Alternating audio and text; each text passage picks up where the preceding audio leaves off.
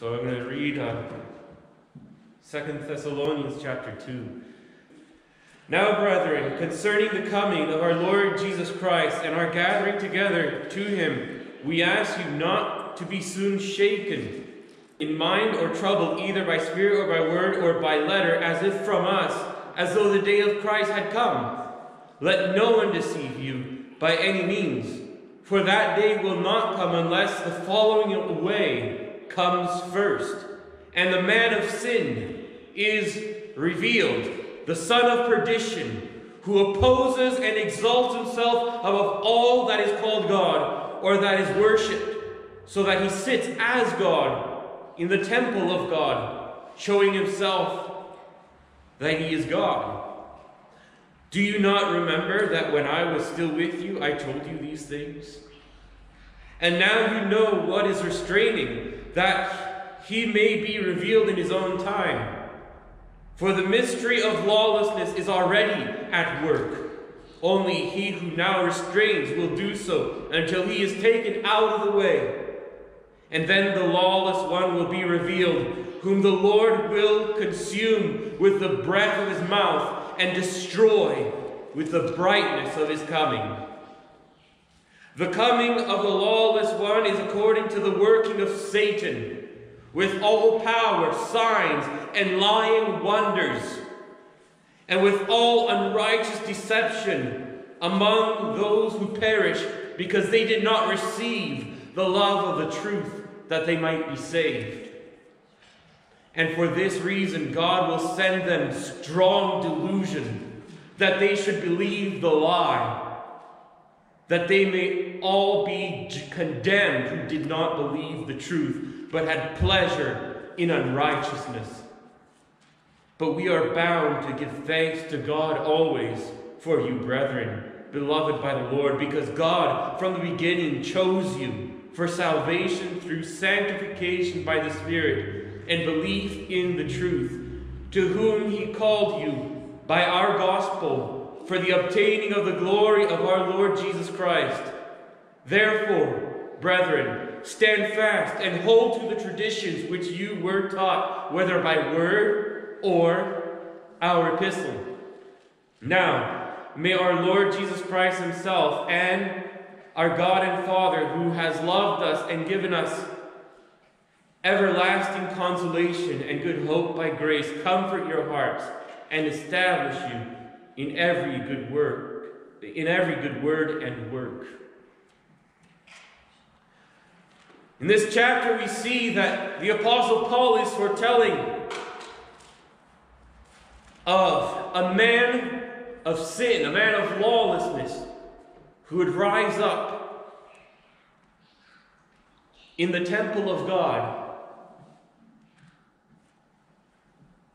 and would take away his church into a falling away, into apostasy, into false doctrine.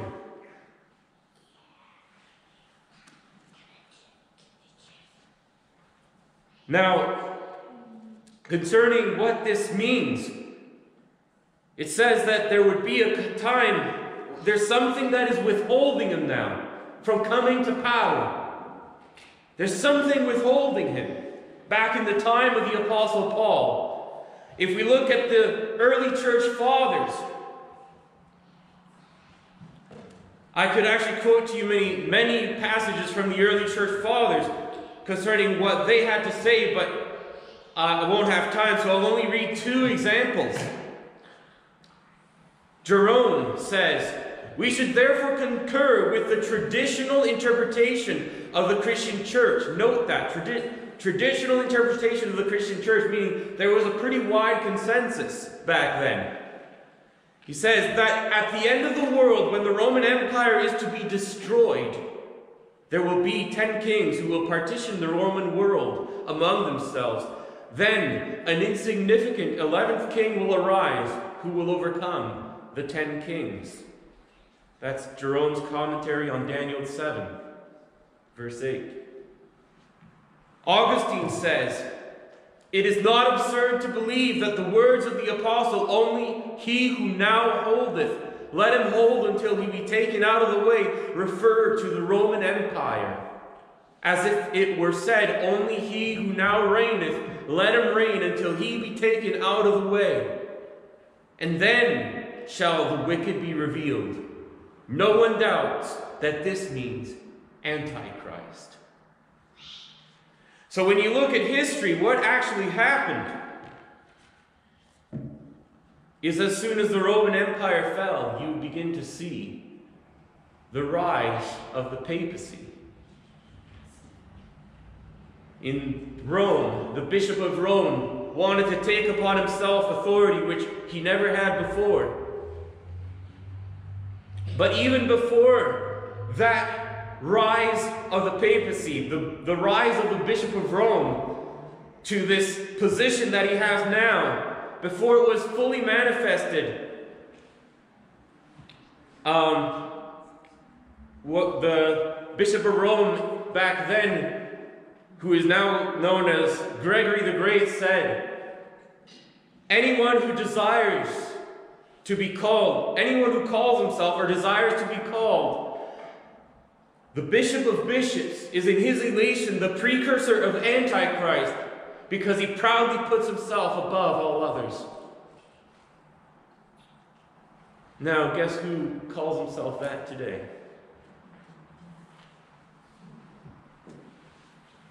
In fact, much later, many, many centuries later, Pope Pius IX says, it is therefore by a particular decree of divine providence that at the fall of the Roman Empire and its partition into separate kingdoms, the Roman pontiff, that is the Pope, whom Christ made the head and center of his entire church, that's his claim, so he says, acquire civil power. And then he goes on, certainly it was by a most wise design of God himself that in the midst of so great a multitude and variety of temporal princes, the sovereign pontiff enjoyed political liberty, which is so necessary for him to exercise his spiritual power, his authority, and his jurisdiction over the whole world. You see what kind of claims those are. Now, how did this really happen? Well, it didn't happen overnight. You see, from the time of the Roman Empire to the late Middle Ages, there was a lot of things that happened. For example, a series of writings known as the Pseudo-Isidorian Decretals, which were in fact forgeries, written in the name of the early church fathers, to support this idea of the papacy, the Pope of Rome, over and above all other bishops and pastors. And no one actually knew that these were forgeries until about the time of the Protestant Reformation. And then, but not only that, we see with it the rise of false doctrines. Doctrines like purgatory, which were not popular until, were not really fully formalized until the 12th century. The doctrine of transubstantiation and other things that came about. And not only that, but we see also a great deal of unrighteousness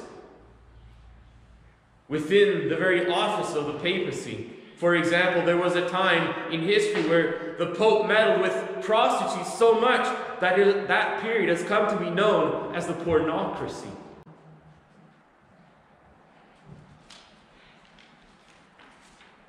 And so, over time, what happened is with the introduction of new doctrines that compromise the gospel,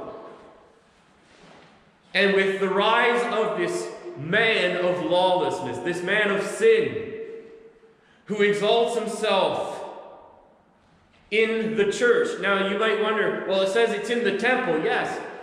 What is the temple of God? It's the church, right?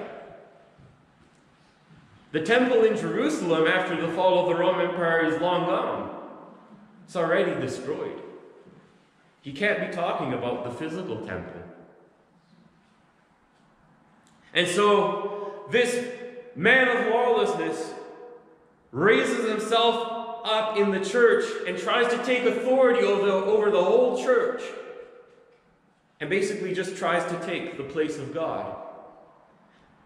Now, some of you might say, well, the Pope doesn't claim to be God.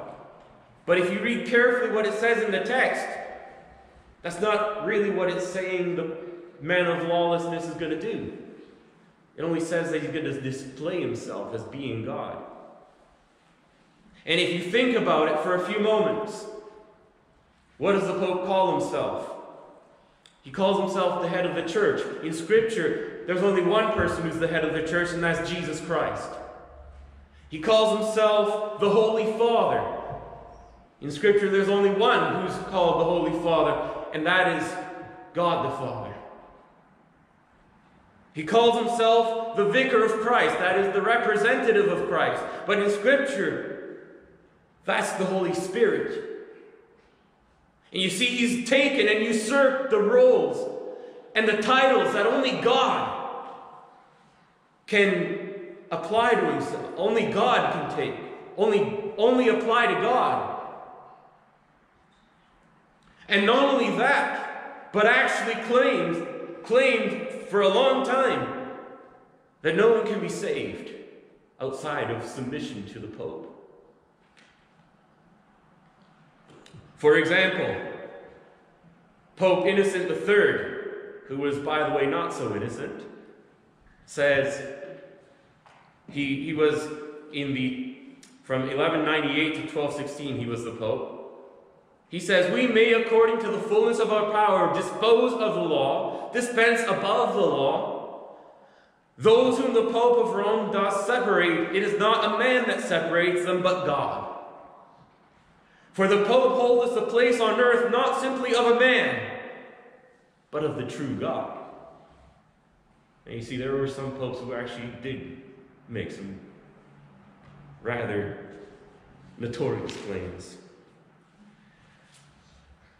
And then Pope Clement VI says, he was Pope from 1342 to 1352. He says, no man outside obedience to the Pope of Rome can ultimately be saved. All who have raised themselves against the faith of the Roman Church, which he understood to be whatever the Pope dictates, of course. All who raise themselves against the faith of the Roman Church and die in final impenitence have been damned and gone to hell. Now you have to understand, back in those days, people were they actually believed this. They actually thought that to die outside of the favor of the Pope was to be damned for all eternity. Even kings and queens feared the Pope. On one occasion, a monarch shivering in the snow outside the papal palace to beg forgiveness to the Pope for a political issue. That's what it was like back then. And in addition to this, you had the Pope actively persecuting any dissenting movements. There were actually movements to try to reform the church, to try to get it away from this papal whore crap, is what I call it. And they were persecuted. Groups like the Hussites, the Waldensians, John Wycliffe, who was actually, they weren't able to kill him, but they dug up his bones and then burned them to ashes, and then threw them in the river. And a lot of these people who joined these movements to try to stay faithful to the Bible, who refused to bow to the tyranny of the Pope, were put to death in many cruel ways. Some burned alive at the stake, others buried alive, others thrown off of the edge of a cliff, mother and child infants, elderly, anyone who refused to bow to the false doctrines of the Pope. In addition to that, you had a full-scale persecution against the true believers who wanted to follow the Bible. You also had great diseases like what later came to be known as the Black Plague, which wiped out a third of the population of Europe. You want to compare that to our coronavirus? We have a 99% of chance of surviving. 1/3 of the population of Europe wiped out by a plague. And in addition to this, you had, there were so many things, I won't have time to go into all that was going on, but basically, towards the late Middle Ages, from speaking especially the 12th century to onwards, basically, you had basically almost a complete forgetfulness of the gospel among the mainstream people. Except for the pre-Reformation movements that I talked about. And that made it possible for what was called the sale of indulgences. Now, some of you might not know what in the world is an indulgence. Well, an indulgence was a letter which basically said that if you buy this letter of indulgence, you would have your sins forgiven, and you would not have to spend time in purgatory. Now, some of you might be wondering, well, what in the world is purgatory? Well, that's another doctrine that was invented in the late Middle Ages. Like I mentioned, in the 12th century, basically.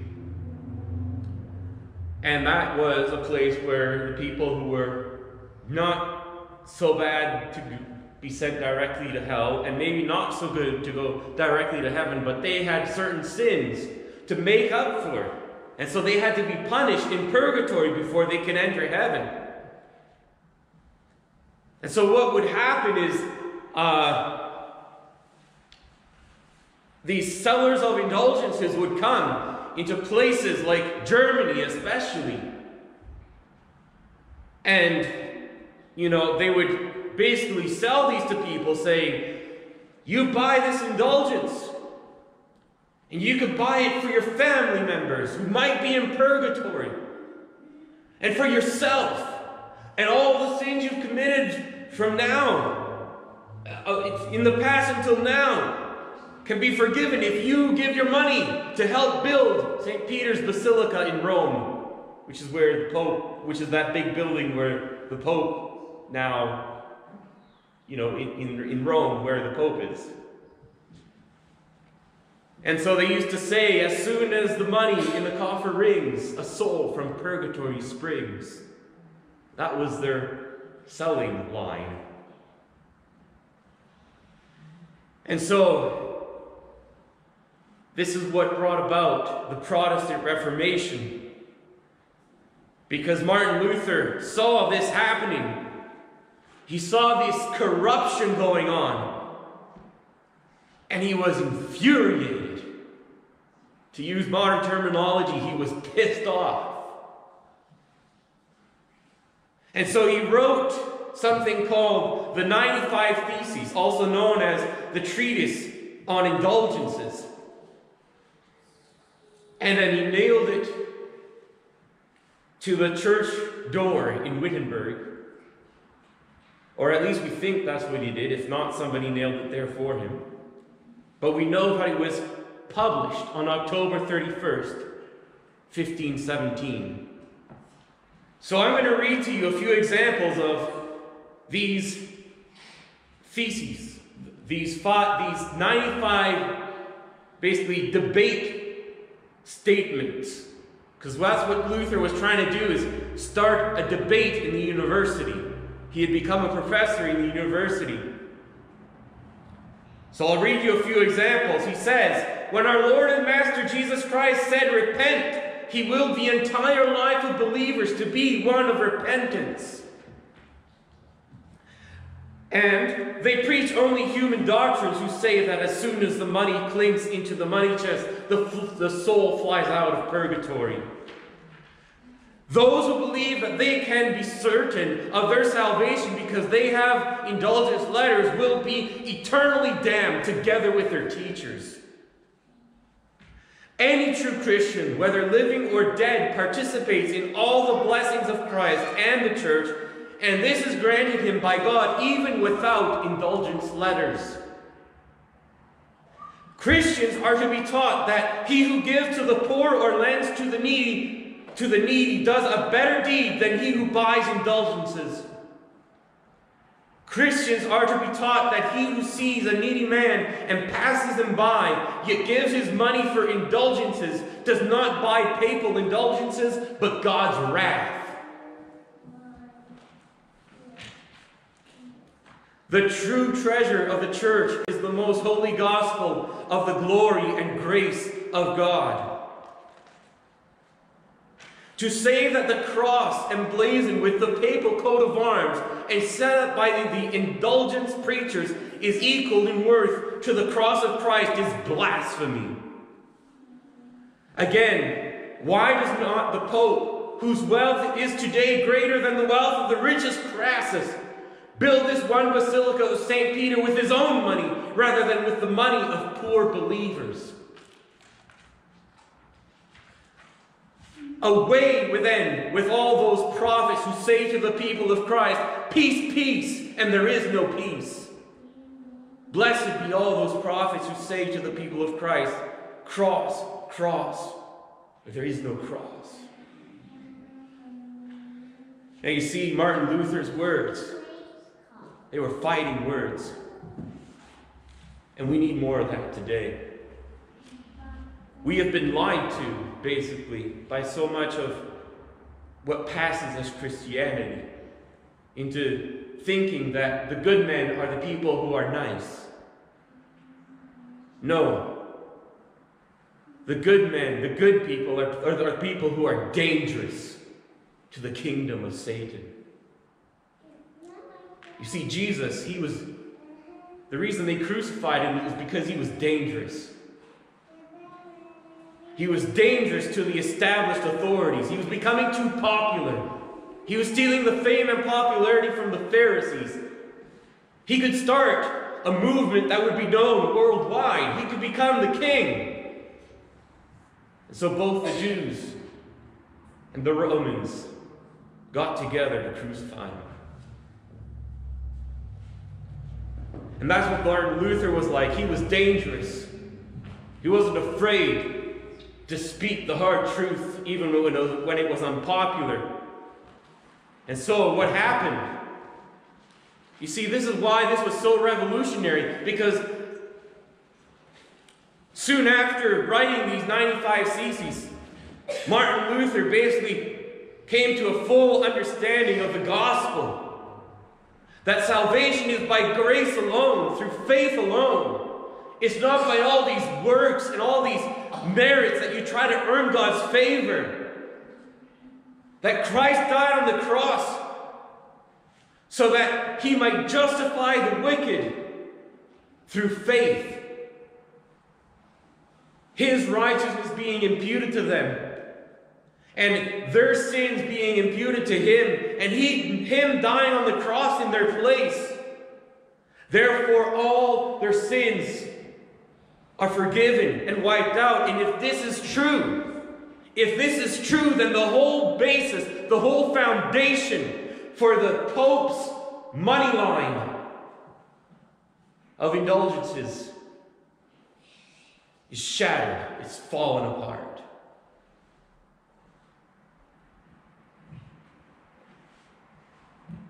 And so, after Martin Luther came some others like John Calvin. John Calvin, who was from France, actually had to run away from his home country, never to see it again, because he began preaching the gospel just like the other reformers. In fact, just before John Calvin, there was also Zwingli and many others, like John Knox and many others who I just don't have time to mention. And these people, for example, Martin Luther, this is what kind of boldness they had. When the Black Plague came to their cities, both Martin Luther and John Calvin decided to stay, to minister to those who were perishing in the hour of death. It was dangerous. Very dangerous. A lot more dangerous than our current situation. This is laughable in comparison. What cowards we've become.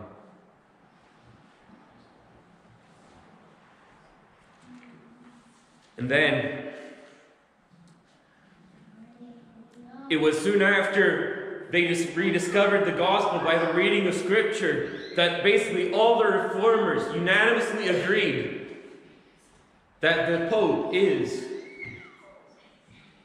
the Antichrist foretold in 2 Thessalonians chapter 2. In a papal bull called Unam Sanctam, it actually says, "Furthermore, we declare, we proclaim, we define that it is absolutely necessary for salvation that every human creature be subject to the Roman pontiff." Want to know what Martin Luther said in response to that kind of thing? In the small called articles, part 2, article 4 on the papacy, Martin Luther says, "This teaching shows forcefully that the Pope is the very Antichrist who has exalted himself above and opposed himself against Christ because he will not permit Christians to be saved without his power, which nevertheless is nothing and is neither ordained nor commanded by God." He also says that this teaching, that no one can be saved apart from the Pope, amounts to nothing less than saying that although you believe in Christ and have in Him alone everything that is necessary to salvation, yet it is nothing and all in vain unless you regard and have and worship me as your God and be subjected and obedient to me. That's really what the Pope is saying. Or was saying back in those days, at least. In the Westminster Confession, which is actually exactly the same as the London Baptist Confession of Faith, chapter 35 for the Westminster Confession, it says, "There is no other head of the church but the Lord Jesus Christ, nor can the Pope of Rome in any sense be head thereof, but is that Antichrist, that man of sin and son of perdition, that exalts himself in the church against Christ and all that is called God." And so, you think the Pope has stopped making such bold claims? He hasn't. 1922 to 1939, Pope Pius XI was the Pope, and he said this: "You know that I am the Holy Father, the representative of God on the earth, the vicar of Christ, which means I am God on the earth."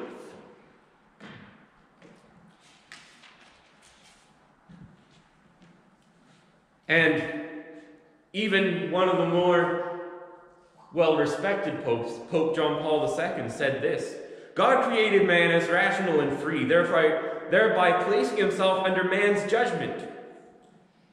The history of salvation is also the history of man's continual judgment of God, not only of man's questions and doubts, but of his actual judgment of God." That's in Crossing the Threshold of Hope, quoted in a book called Pope John Paul II in my own words. And then, finally, our current Pope. If it is not already clear that this is the man of sin, the man of lawlessness, who introduces false doctrines to the church.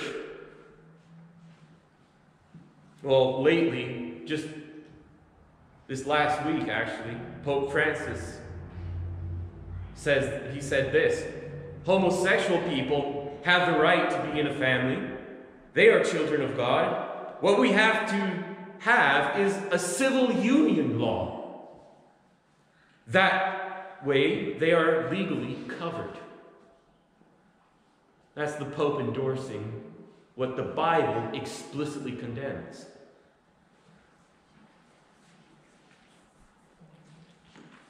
So, brothers and sisters, it took many, many lives to be sacrificed. It took much courage to overcome this tyranny of the Pope in the Middle Ages and to give us the Protestant Reformation and to put to death the Inquisitions of the Middle Ages. But today, we actually live in no different a situation. The darkness has returned, but in a different form. The Pope is still he's full along with the secular worldview, as I have just read to you. And there's plenty, in fact, the things that are going on now in politics, they go a lot deeper than many of us can imagine. We wrestle not against flesh and blood. What we need is men who are courageous, men who are willing to obey God even in the midst of fear, who are willing to call upon His grace to help them through it, who are willing to be dangerous even if it costs them their lives.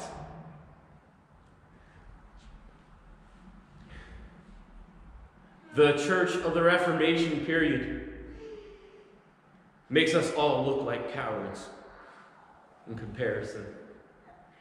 We're so afraid of something we have a very high likely chance of surviving. While they, in one instance, for example, there were, they had basically the army that the Pope sent, basically, and they would put gunpowder into the noses or the ears of believers and blow them apart, sometimes into the wombs of pregnant mothers, blown to pieces. What has happened? Where are the Protestants today? But I can give you a late example. In fact, Reformation Day is special to us as a family, and I think as a church, because this is the day when our beloved uncle, Tikashu, also died, breathed his last breath. All his life, before he was a Christian, as an unbeliever, drank himself almost to death. Fits of rage destroyed people's houses, bamboo huts, until one day God changed his heart and he believed and gave the rest of his life to proclaim the gospel to his people in Karen State, even when in the midst of war. And there was one time he was going to go to a wedding there, and we were hearing that some people got killed in those villages. We told him, we're fear for your safety. He said, I have to go anyways. That's the kind of courage we need. And on this day, a few years ago, one of the young men whom he was trying to train up was at his sick bed. And he told them, I'm sorry that I'm not going to be able to work with you for the gospel anymore. And he turned aside, a tear fell down his face. And that was it. That was his last breath. But people like that will rise again because we believe in the resurrection of the dead. Jesus said not to fear those who can kill the body but cannot kill the soul. We have a situation before us where thousands upon thousands, actually millions, of the weakest among us, little babies, are being murdered in their mother's wombs. And the silence of the church is cowardice. You want to know how you can know that you would not have been one of the people who just went along with Hitler? Well, just look at yourself today. Are you speaking out against the injustices of our day? Because if you're not, then you would have been just as cowardly as they were.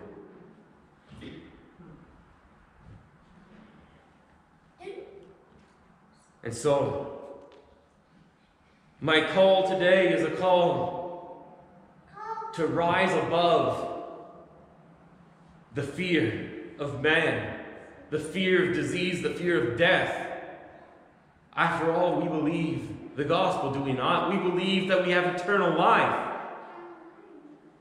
because of Christ's sacrifice. Lay down the fear. Away with the cowardice. Take up the sword of truth and go stab the kingdom of darkness in the heart.